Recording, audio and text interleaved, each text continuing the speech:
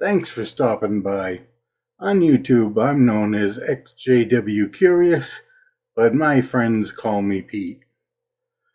Stephen Lett has been a member of the governing body of Jehovah's Witnesses since 2001.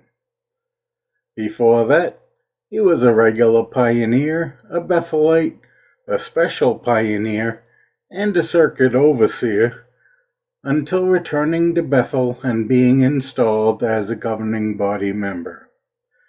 He claims to have been one of the anointed since he was 21 or 22 years old.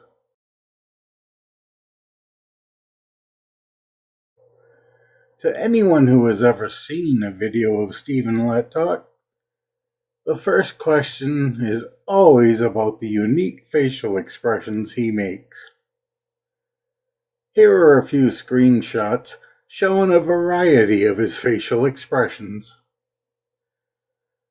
Many people speculate as to the cause of this mannerism. A friend of mine even told me it was because Stephen's son is deaf and the exaggerated expressions help communicate with the child. We will see a bit later in the video that Stephen has no children. In fact, he has no parents, siblings, nieces, or nephews who are hearing impaired. One of Stephen's nieces, in an interview with Lloyd Evans, answered this question from Lloyd. Is it natural? Is that naturally the way he speaks when he's speaking in this extremely melodramatic way on camera? Has he always spoken that way for the whole time you've known him? Only when he's speaking in public. His niece says Stephen talks normal, except for when public speaking. To support her claim, I found this video of Stephen talking about the then current Warwick Building project. Watch this. If we look at the history of those taking the lead, they've never been sentimental toward material things. They were willing to move the headquarters from Pennsylvania to New York. They've been willing to sell buildings. They've been willing to buy buildings. See, they're always thinking, well, what's best for Kingdom Enterprise? We can see that in a normal conversation, Lett speaks quite normal. Apparently, his melodramatic technique, then, is nothing more than an act.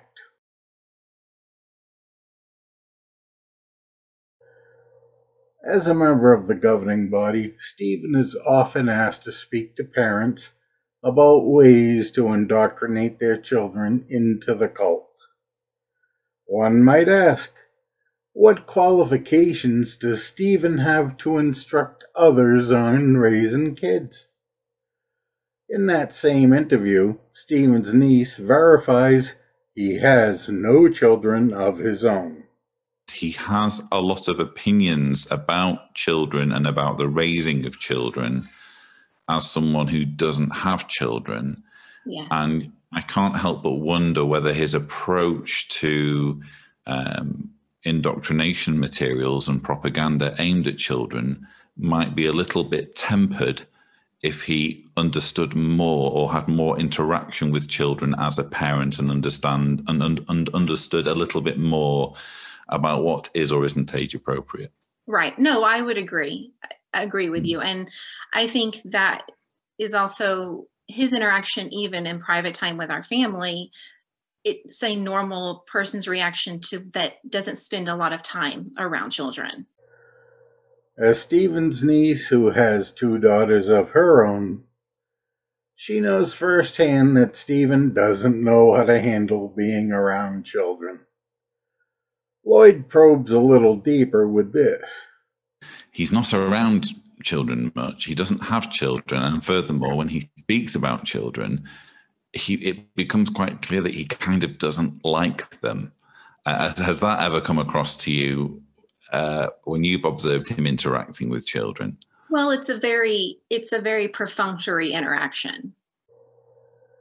I like how she seems amused at the question, then replies, I think it's a very perfunctory interaction. For fun, I looked up the definition of perfunctory. Some of the synonyms made me chuckle a bit. Does Stephen Lett have kids? No. Does Stephen Lett like kids? It's hard to say, but by all accounts, it seems as though he wants as little to do with them as possible. And what about the picture in the thumbnail? A photo op that he posted on his Facebook page. Fraud.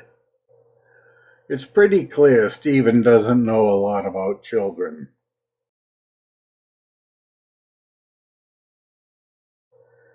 To give him the benefit of the doubt, let's hear him talk about something he's more familiar with: materialism. Stephen says here that materialism is a tool Satan uses to pull Christians away from the Watchtower organization by indoctrinating them into thinking possessions and happiness are linked together.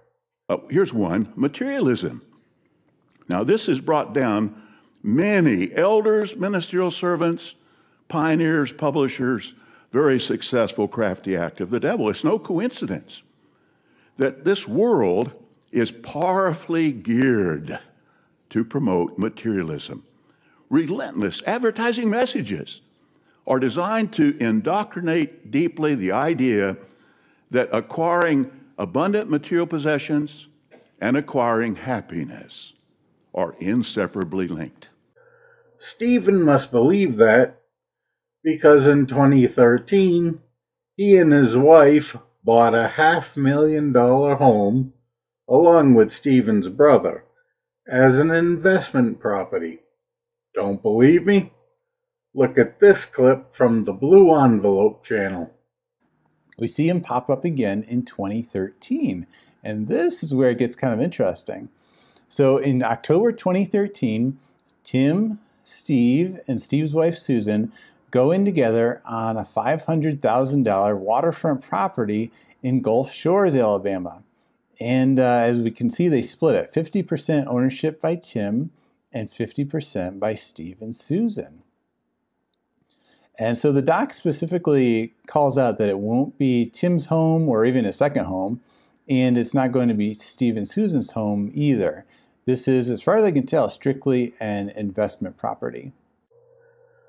In a later video, the status of the property as an investment property was confirmed in tax records. How does a member of the governing body acquire $250,000 of investment money?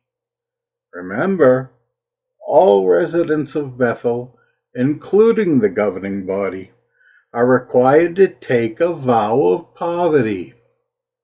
Lloyd Evans read the vow directly from the Bethelites' handbook. This is a booklet that's given to all Bethelites, and you're supposed to hand them in if you ever leave Bethel. Fortunately, one Bethelite sent me this for my collection, and it's the rule book for Bethelites, and it contains, on page 15, I don't know whether you can see there, it contains the vow. A vow of obedience and poverty. And let's have a look, shall we? As an ordained minister wholly dedicated to Jehovah God, I hereby express my solemn desire to be recognized as a member of the worldwide order of special full-time servants of Jehovah's Witnesses, the order. I vow as follows, and if we scroll down to points 5 and 6, to abstain from secular employment without permission from the order, to turn over to the local organization of the order all income received from any secular work or personal efforts in excess of my necessary living expenses, unless released from this vow by the order. How convenient that Stephen Lett can release himself from the vow while enforcing the strict rules on the thousands of Bethelites who were doing slave labor. What a hypocrite.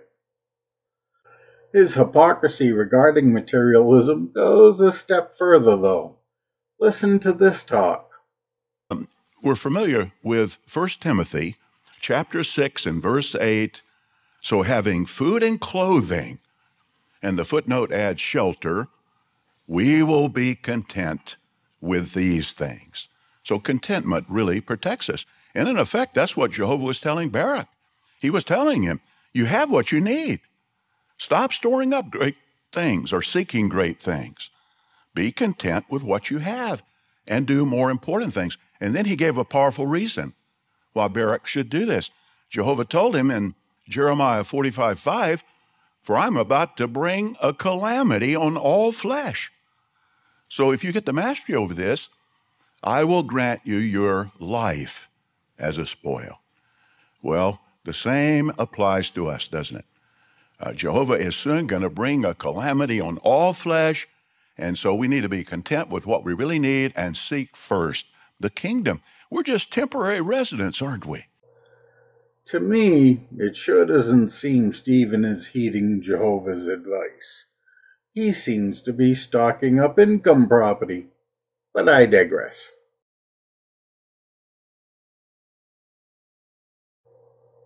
At the 2020 Always Rejoice convention, Stephen gave a talk that, based on outward appearances, may have seemed shockingly homophobic to some. Let's join in and watch another part of the interview with Stephen Lett's niece. I think we need to talk about your brother. Yes. And this is obviously a story that Stephen won't want people to hear, but it's directly relevant, especially in light of some of the comments that Stephen made at the 2020 Always Rejoice convention. There will be many others who will come back who will have to abandon their former way of life. I was thinking, as an example, a homosexual.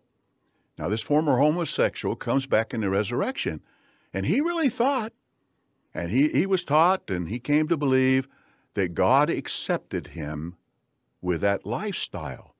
But now he's going to learn about Jehovah's moral standards, and he's going to learn that Jehovah will not lower his standard to accommodate us.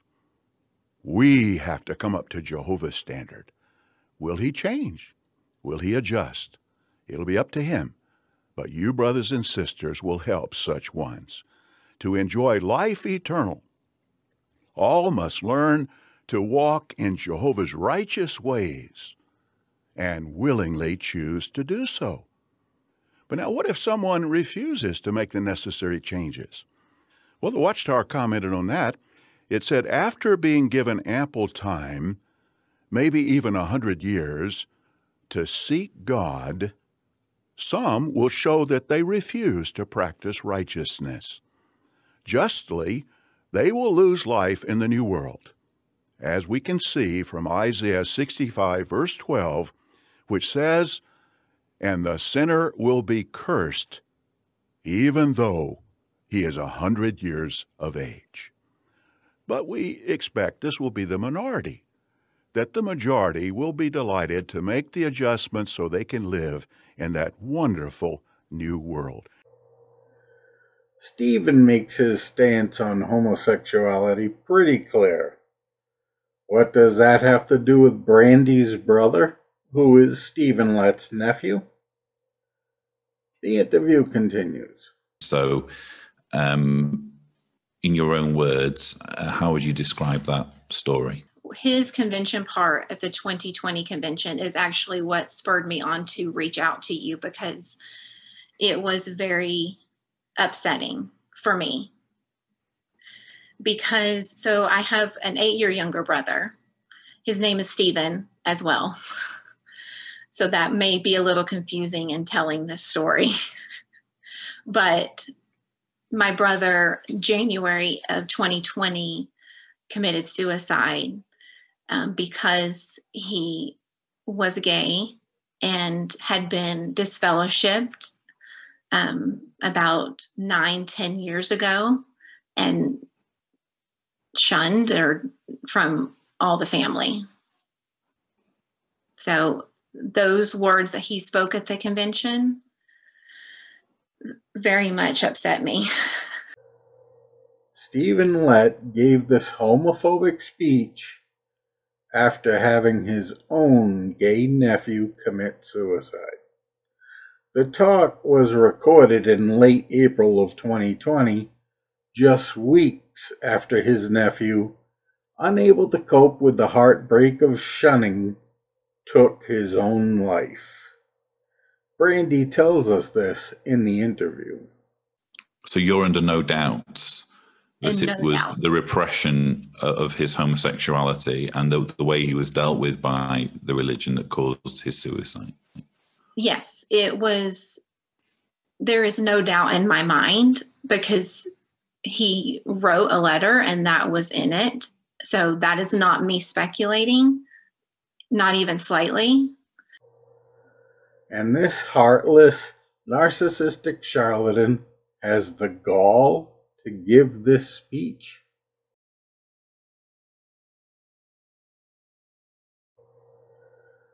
While Stephen was a special pioneer in Illinois, he sold the car to a young man. Stephen took the opportunity to preach to the young man and started a Bible study with him. The young man got baptized, became an elder, and eventually he and his wife moved to where the need was great. The young man's name was Tim Mannion. Tim had a daughter, Chessa, who was 5 years old when the family moved. Years later, the story appeared in the Philadelphia Inquirer. In a video on the Blue Envelope channel, we get a further narrative explaining more of the story. And he was moved that year to write a 5-page letter to Steve Lett, who not too long before had been appointed to the governing body. And basically in the letter, he kind of pleaded with Steve to use this new position of power and influence to change how the organization handled child molestation. Now, Steve did write back to his old Bible student, Tim, in June of 2002. In that letter, he sympathized with what the Mannions had had to go through and, urged them to continue their faithful course in the organization. He did not really directly address at all changing the Watchtower policies. If we skip forward to 2015, that's when a talk from Steve appeared on JW Broadcasting. And in that talk, he used the opportunity to dismiss any talk that the organization was soft on pedophiles as ridiculous, apostate-driven lies. Example, think about the apostate-driven lies and dishonesties that Jehovah's organization is permissive toward pedophiles. I mean, that is ridiculous, isn't it? If anybody takes action against someone who would threaten our young ones and takes action to protect our young ones, it's Jehovah's organization. We reject outright such lies. The only lies here, Stephen, are coming from your lips.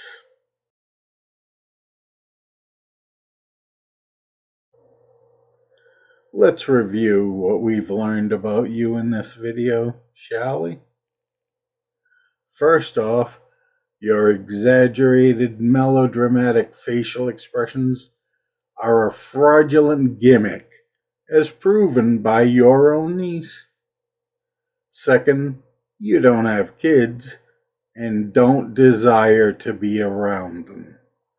Some justifiably say you don't like kids.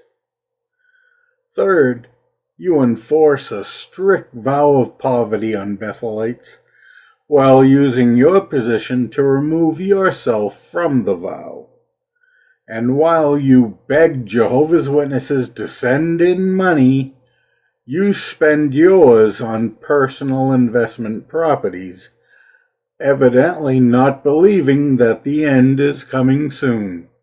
Fourth, just weeks after your own gay nephew committed suicide, you take to a convention stage to condemn his kind to eternal damnation.